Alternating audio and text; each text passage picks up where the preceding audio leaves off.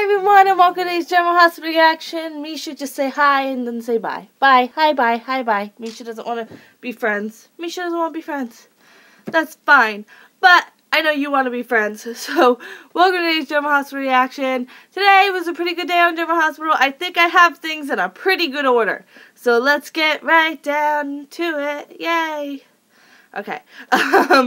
So Anna has another mission for our favorite undercover cop, Jordan, and I am so excited. I hope, okay, so since Jordan is like technically officially fired from her official mission, I can't remember if it's like from the DA as a whole or whatever, but I hope Jordan, like once it's out, like she's just a cop at the PCPD and her and Anna like investigate stuff and it's just gonna be so cool, and that's all I really want for Christmas. So there you go.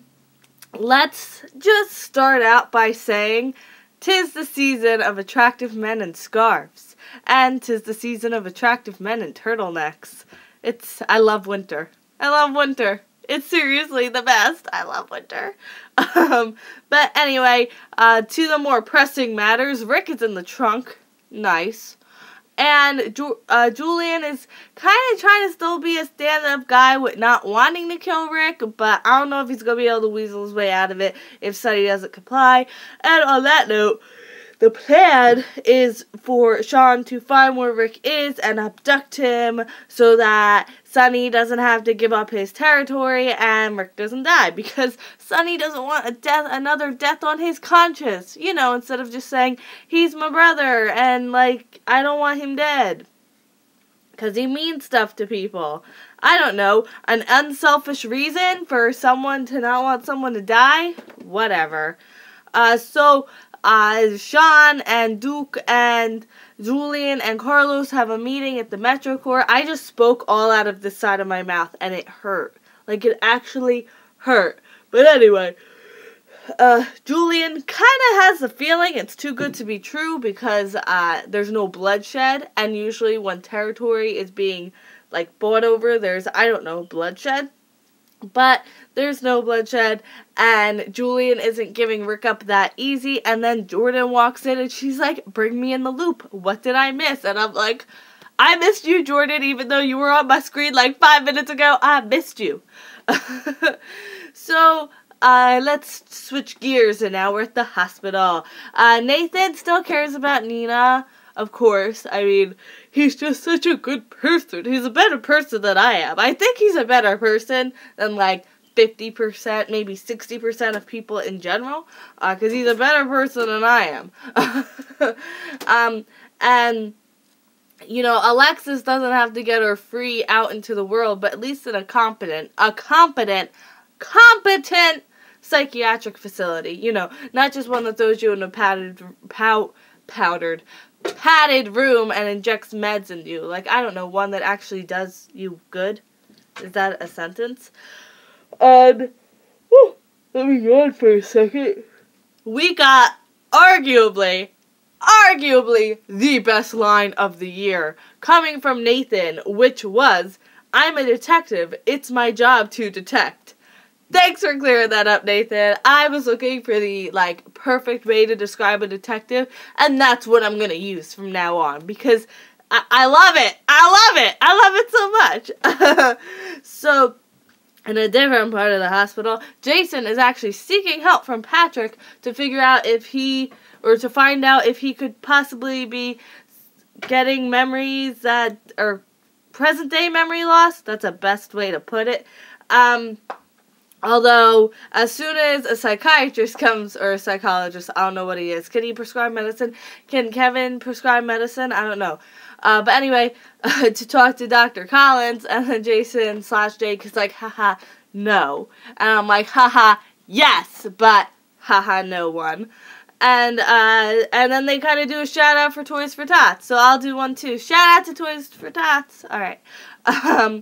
Now, Nina kind of blames Franco, then she just kind of loses her will and whatever, and, you know, she actually isn't delusional for once, because she knows these charges are serious and that it's, like, not gonna happen. Oh, I thought Misha just got, like, super tall, but she's on a shelf.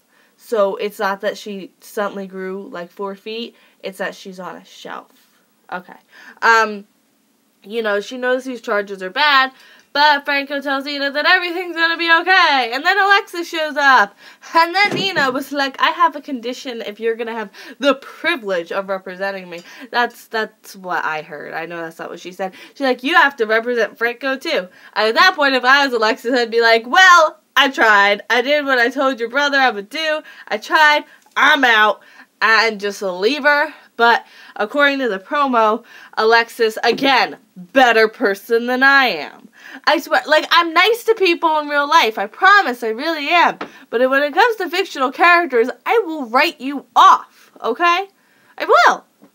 If you're a fictional character, I have no mercy for you, sir or ma'am, or in between, or none of the above. I don't care. Anyway, so at the penthouse, can you tell that I've been, like, putting this off? You know, Elizabeth grows so much as a character, and then in one episode, they pull her back to 3 years ago.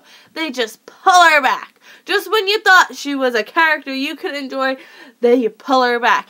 At this point, I will say, if you are a fan of Elizabeth, you should just watch this now. Stop watching this now. I hope you have a great day, and I will see you tomorrow for more General Hospital. If you are more of a fan of Sam, probably safer for you to continue watching. I promise I'm not trying to Elizabeth bash, but she just made me really upset. So, although, okay, so just see where this is, okay? Just, okay. Oh, Thomas Sanders posted a line. So, Elizabeth, 1 second. Someone got her foot stuck. Okay. Let's see, where were we, Misha? So, Elizabeth, why, okay, go be a Misha over there. Why do you have to be so petty? Why? Why do you have to be so petty? Like,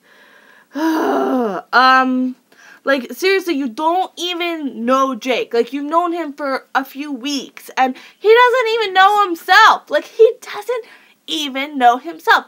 Like, if you're like, look, I'm like 99% sure he didn't do this, but, you know, I don't know him thoroughly. I haven't known him my whole life, as far as I know, and he doesn't know himself, so I guess anything's possible. No, she's just straight up defensive about it. And, like, Sam totally calls it that Elizabeth is falling for him, although you can't blame her. I will give Elizabeth credit where credit's due. Have you seen Jake? Okay? And he's a sweetheart, so you really can't blame her. But at the same time, okay, so I know Sam's done deplorable things. I know that. I am recognizing that. You don't need to, like, attack me in the comments for it. I recognize that. But Sam was seriously kind of serving Liz. I mean, at least up until that whole you watch Jake get kidnapped thing. But Elizabeth is, like, so, she acts so holier than thou.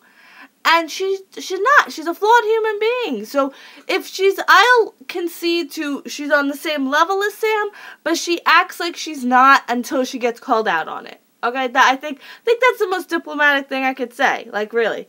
But then when Sam says Jake is no Jason, I'm like, you literally couldn't be more wrong. Like, that statement is literally the opposite of correct. Like, it is the extreme opposite of correct.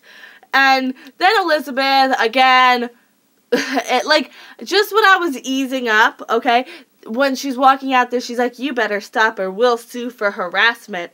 We'll sue for harassment? The two people who have nothing jointly in common besides he's living in your house and could be your tenant at, like, most?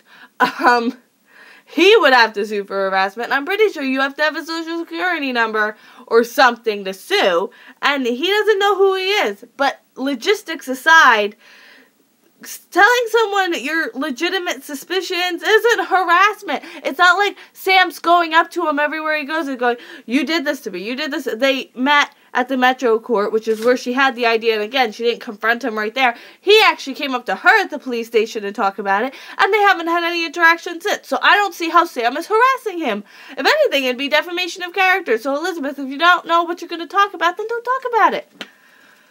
Whew, that got legally, right? I got into some legalese. It's not like, I'm glad I can use my legal terminology for good use.